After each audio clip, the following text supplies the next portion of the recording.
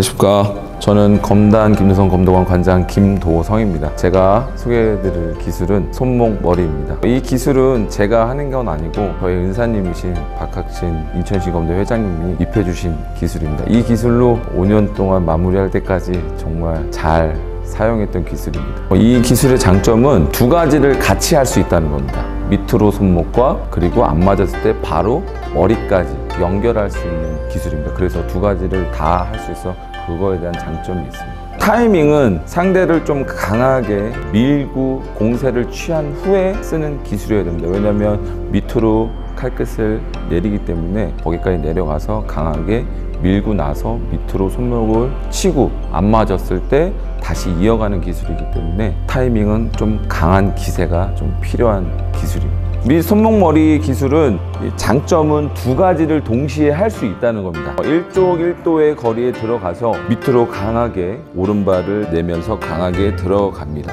그러면서 내렸을 때는 죽도, 코등이 요 정도까지, 그 대신 기세가 강하지 않으면 절대 구사를 하시면 안 됩니다. 강한 기세예요. 특히나 밑으로 치는 기술은 반격을 당할 수 있는 요지가 많기 때문에 강하게 밑으로 가셔야 됩니다. 강하게, 아주 강하게 민 다음에 여기서 곧장 손목을 가서 안 맞았을 때는 머리까지 연결하고 손목을 밑손목이 맞았을 때는 그대로 빠지시면 돼요.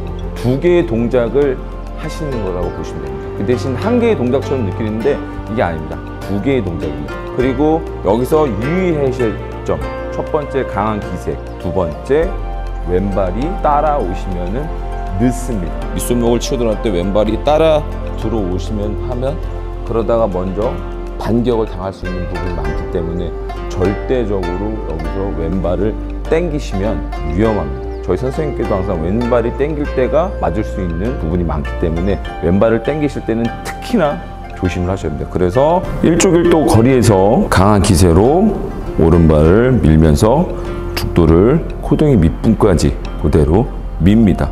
거기 상태에서 강하게 밑손목을 친 후 맞았을 경우에는 빠지시면 되고 안 맞았을 때는 바로 머리까지 연결하시면 됩니다.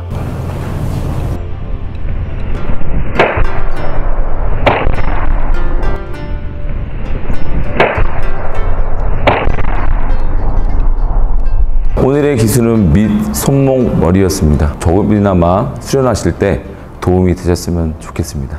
네, 감사합니다.